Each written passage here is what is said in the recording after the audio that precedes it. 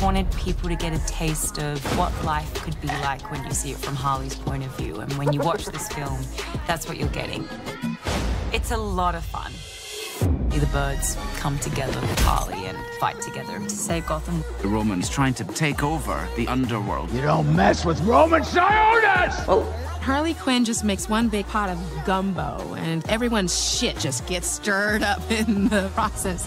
And then we have Canary and Huntress. She's got rage issues. I don't have rage issues! They aren't looking to get chummy with one another. It happens by force. None of us are walking out of here unless we work together.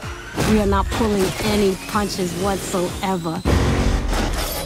You got this! Turns out, I wasn't the only game in Gotham looking for emancipation. They called themselves the Birds of Prey.